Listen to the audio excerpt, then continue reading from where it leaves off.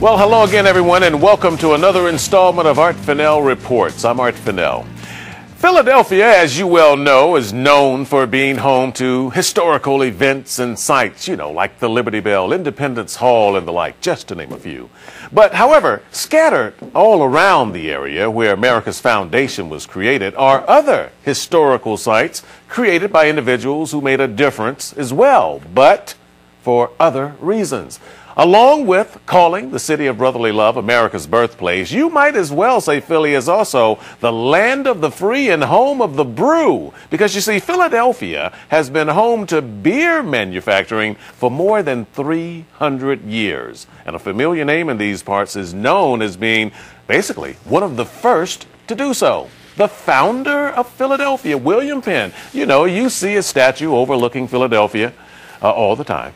He built his own brewery back in 1680. He actually constructed his own brew house on his property and was known to use barrels of beer to actually trade with Indians in various business-related dealings. William Penn. Now, further proof of Philadelphia's place in beer history is here.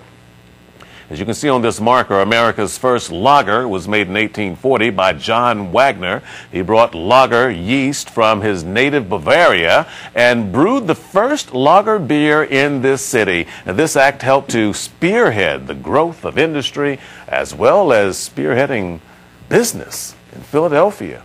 So we're going to talk about the business of beer in Philadelphia. Joining me are two men who are pretty much experts when it comes to beer. Rich Wagner is a Pennsylvania-based beer historian who has spent the past 30 years researching all there is to know about that cool, refreshing drink. And also here's Don Russell.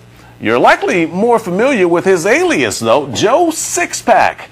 Don is a beer columnist whose work appears every week in the Philadelphia Daily News, and he has also written a book entitled Joe Sixpack's Philly Beer Guide, a reporter's notes on the best beer drinking city in America.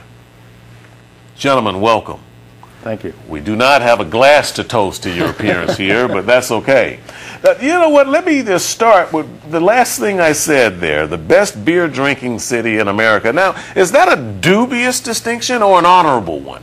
I think it's an honorable distinction. There's not a whole lot in Philly's history that we were always the best of, but we can proudly say we got the best beer drinking culture going in America. And a lot of that has to do with a history of brewing that is completely unsurpassed in any other city in America. Well, our job here is to educate and inform, and again, we learned something along the way too, but I had no idea about the deep, deep history of beer in this city. William Penn, who we see on City Hall, was one of the first to introduce beer into this city. So, do you think people know anything about that? I'm not so sure if people do realize. I mean, I believe it was before he even showed up in Philadelphia that he had plans for his first brewery. And really, that was not an unnatural thing to do in the colonial days. I mean, brewing was a part of daily life, and so it was no surprise that there would be breweries being built right along with the rest of the development of the city. Sure. Rich, I guess this is an obvious question, but how do you become a beer expert and historian? You have to drink a lot of beer, don't you? Well, you don't have to, but if you enjoy beer, it helps. It helps the research along, yes. Yeah.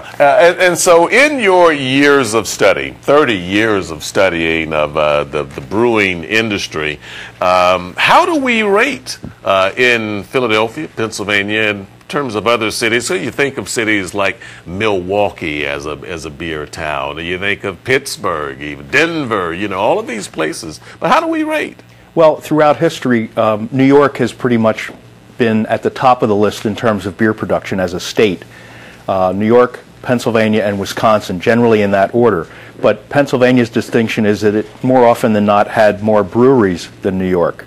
So they were smaller breweries. We produced less beer than New York, but we had more breweries. Well, let's talk about those breweries, because there are 11 breweries. There were at one time during the late 1800s in Brewery Town. Yes. And we have some video that we want to show. And I want you guys to just kind of help me narrate here as we follow along. And okay, here's Red Bell Brewing Company. That's the old Poth Brewery. This is the old Bergner and Engel Stables building that's across the street from that. That's now a church now, I understand. Yes. Uh-huh. And this one? This, I can't tell what that is from here. That's another portion of it. Now, this is the City Park Brewery? The Bergdahl's City Park Brewery, 29th and Parish Streets. It's now condominiums. Now condominiums. They went from beer to condominiums. And it is the premier example of brewery preservation in the city, if not the whole state. Oh, really? Yes. Okay, some of these other ones here? This is part of the complex. There are 4 different buildings that were converted. The interesting thing about the Poth Brewery that's shown here is that it became the Red Bell Brewing Company for about 6 years during the heyday of the craft beer renaissance in the city. So you had an old brewery being turned into a new brewery. Wow. Well, and you know what?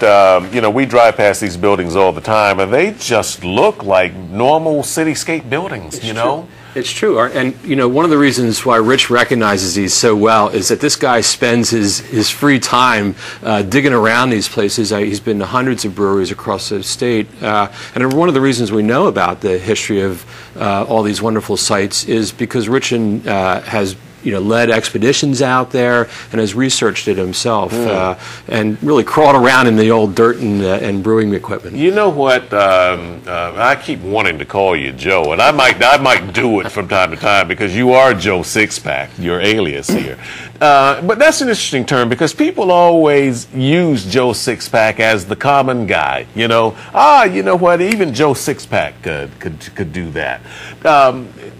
Philadelphia kind of prides itself on that type of reputation, doesn't it? Absolutely. I mean, we are a beer drinking town, and there's no more common beverage for the working man than beer, and it's a Joe Sixpack kind of beverage, and that's where I get my name, but it's also where Philly gets its reputation. You were saying earlier that you just said this casually. You said there's a new place opening not far from where we are right now, and they're going to have 500 different beers. Right. Well, that struck me. 500 different beers in one place. And that's not even the biggest. There's now in this state, I think somewhere in the vicinity of 4,000 different brands for sale. And so we're seeing a total renaissance in craft brewing with hundreds and hundreds of different styles and flavors of beer. 4,000 different. The other aspect of that is the types of beer that are being brewed are no longer the beers that were offered by the largest brewers of the country.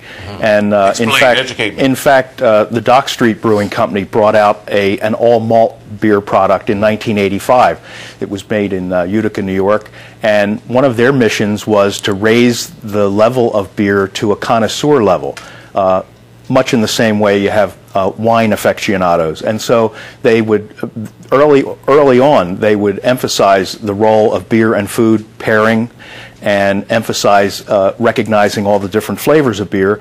And when they opened their brew pub at 18th and Cherry in 1991, their mission was to brew every style of beer in Michael Jackson's book, The Connoisseur's Guide to Beer. Wow, because, again, all of these different styles of beer, I've heard you say the malts and the craft beer and the flavored beer, which, by the way, could a Joe Sixpack appreciate a flavored beer? Sure, absolutely. Or a beer with fruit in it?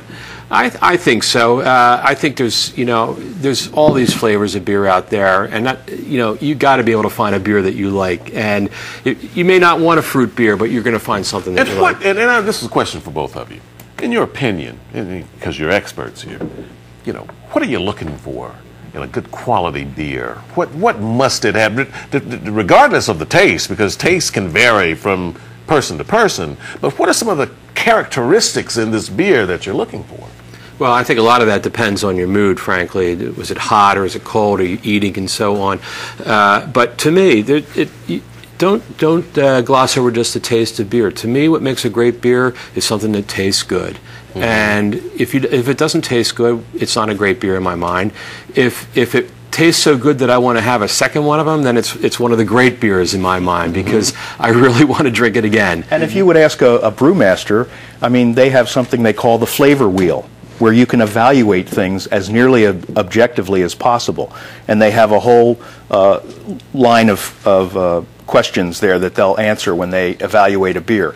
When Schmitz was still in business, you know, they would sit down and taste the beer before they put it out on the market. And they would assemble people from the lab, people from the brewing department, and sometimes even people from the bottling shop. And they would get everybody's opinion, because everybody, as you said, everybody's taste buds are just a little bit different. This is the old Schmitz. Yes, with the big clock tower at the top. Brewery here, which for a very long time, maybe even still now, but for a very long time was the king, one of the kings of beer. They had 3 breweries. They operated a brewery in Norristown, Cleveland, and Philadelphia. And when they closed in 1987, it was the first time since 1685 that there were no breweries in the city. Wow. Well, you know, again, I'm learning from you guys, and I try to learn a lot about many things. And you know, I've had wine connoisseurs on before, and they tell you that if you really pay attention, you can taste the fruit in the wine, and if it has a hint of vanilla or the woodsiness in it, and so forth and so on. In beer, are you trying to taste the barley and the hops and the wheat or whatever? Can you get all of that? Sure you can, but you know, there's a big difference between wine drinkers and beer drinkers, and that is wine drinkers tend to spit it out when they're done tasting it. Beer drinkers swallow it, and we swallow it because that's where you get the full enjoyment, and that includes, by the way, the alcohol that's in beer. We gloss that over a lot of times, but let's face it, there's a buzz factor to beer, and that's one of the reasons why it's appealing. It's a social lubricant, and it makes you, it helps you enjoy life. No, I like that. I haven't heard that term before, a social lubricant. One of the other aspects of this is you take a brew pub in the city like Nottinghead. They have a series of beers where they'll make the same style of beer, but they'll only use a single hop. And so that acquaints the customer with what that hop contributes to the flavor of a beer. And then in the next in the series, they'll use a different hop.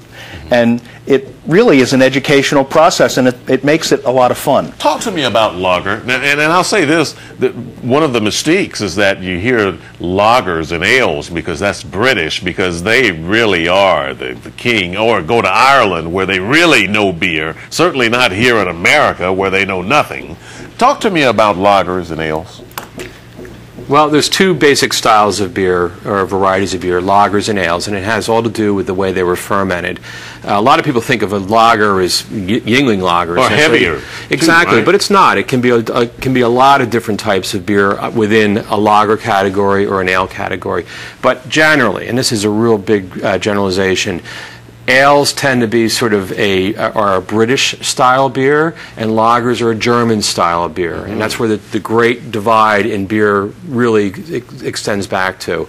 And so today we see all these offshoots of ales and lagers all across the board. But within that, you know, you'll have pilsners and stouts and porters and India Pale Ales and so on. You showed that the marker for America's first lager being brewed here in Philadelphia. One of the main differences is that strain of yeast ferments at a lower temperature. And by fermenting at a lower temperature, the fermentation takes a longer period of time. Not only that, when you go to age the beer has to be aged for a longer period of time at lower temperatures. So just that aspect of the process gives you a whole different flavor profile. Right, and we're getting ready to go to a break here, but I just want to reiterate this once again. You mentioned Germany. Again, you think beer in Germany. The British, obviously, beer. Ireland, I mean, come on. You got to think beer there. But does America even compute? Does it get lost in the shuffle with all these big names in beer? Well, it used to be we did. I mean, people used to laugh at American beer. They thought it was swill, and I'm talking about the big guys, the big breweries. People would not drink that beer, and a lot of it had to do with just the cheapening of the product. It's not the case anymore. People around the world know what's going on in America. If I can just throw one more thing in 1878, Brewerytown brewer Bergner and Engel won the grand prize for their beer in Paris. The grand prize? Yes, and if you don't think that got the attention of those German brewers in Europe being beat by some guy from the New World, that elevated the status of American brewing in the eyes of the Kind world. like the Americans beating the Russians in hockey, and the rest is history. Stay right there and stay tuned. You too as well. And hey, while you're watching this, if you prefer, grab a glass and enjoy. We're taking a look at the city's rich history in beer. Brewing today and brewing tomorrow. You're watching Art Fennell Reports. We'll be right back after this.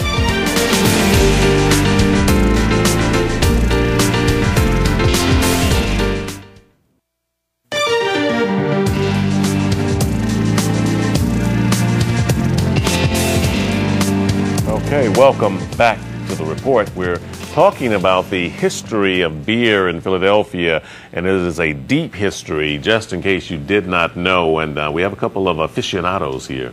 Don Russell is here. He's AKA Joe Sixpack.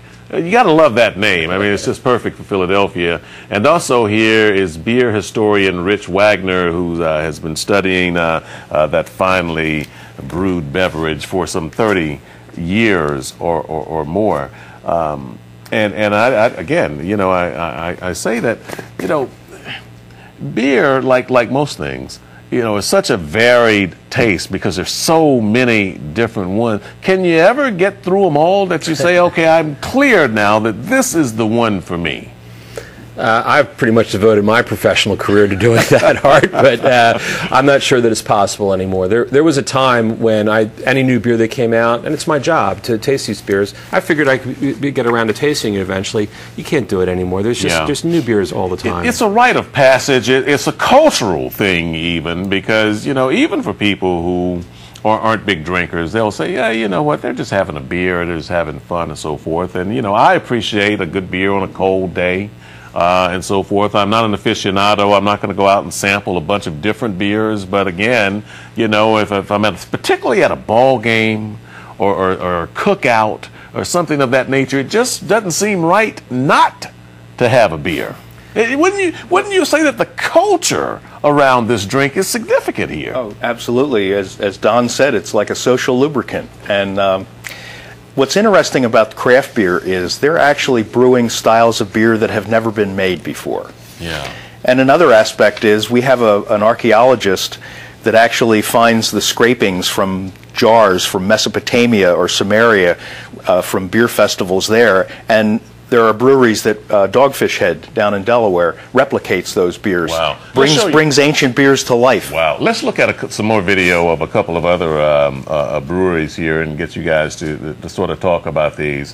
What's the one here? This is on Temple's campus. It's at 10th and Montgomery. It was the Class and Nicod Brewery. 3 or 4 buildings of that complex are still standing. Part of it's used for offices and part of it is used for student housing. Uh-huh. And this is just more video of that. And beautiful again, building. 1911, and they're all very, very attractive buildings as we look at these. And I think there's some others that are going to come up here as well. This is the old Weisbrod and Hess Brewery. This is another brewery that came back to life as a brewery, and today it is occupied by the Philadelphia Brewing Company. And they make Kensinger beer. Kensinger, Weisbrod and Hess. That's German, isn't it? Yes, it sure is. So we talked about the German impact, and as we know, Philadelphia has a deep German history here. This is one that's a diamond in the rough. This is waiting for a little tender loving care. It's the old Gretz Brewery. It's on Germantown Avenue. That chimney is a landmark as you drive down Germantown Avenue, and I would just love to see somebody take this and restore this the way we saw the 2 other breweries. Sure, yeah. And again, as you say, it's a landmark there. It does stick up right at the top there. Some of your older viewers might remember this brand. It didn't go out of business until 1960. So I think this is the same picture just from way back. 1950, yes. Yeah. And you could just see it. It stands out even I got to know the last brewmaster from Gretz and had a lot of conversations with him, and he gave me a lot of insights into the industry. Are there any others that we need to see there? Have we gone through? Okay, we've gone through quite a bit of the beers there. You know what's been interesting to me, because there's so much competition, and as we've talked about, an old favorite made a comeback, but it rebranded itself. I'm talking Pabst Blue Ribbon. Now, I remember, my grandfather used to drink Pabst, and then it was like, oh my goodness, you're drinking Pabst? Get that out of here, you know. And then it came back under PBR. Kind of a classy, colorful name, and now, you know, but Pabst Blue Ribbon is back. What's your opinion on the marketing and the branding of Pabst? Well, it's all about marketing and branding. It's certainly not about the flavor of that beer. It's just a brand name. It's actually not brewed. There was no Pabst Brewery any longer. It used to be made in Milwaukee, and that's long gone. And now it's just the label that's being sold and marketed, and it's a very savvy marketing campaign to reach out. But it's the beer itself is, you know. The other thing is, this is a trend, though. These brands have so much recognition, and now they're starting to get recognition among a younger audience. Yeah. But there was a big brewery out in Pittsburgh called the Duquesne Brewery. Their brand was Duke. Now somebody has just rolled out the Duke brand. Iron City went out of business a couple years ago. Somebody's producing Iron City in Latrobe. Yeah. There's a lot of these brands, old brands, that have been revived. Well, there is a good way to get a good handle on your history and knowledge and to work on your own expertise of beer, because Philly has a beer week, okay, and it's upon us, where, you know, the whole idea is to get culturally up to date as to what Philly Beer Week is all about, and you guys just comment on that for a moment. Well, it is Philly Beer Week, and it's 10 days of hundreds of events around the city, dinners, festivals, bar crawls, you name it, happening all throughout the city and the close-in suburbs.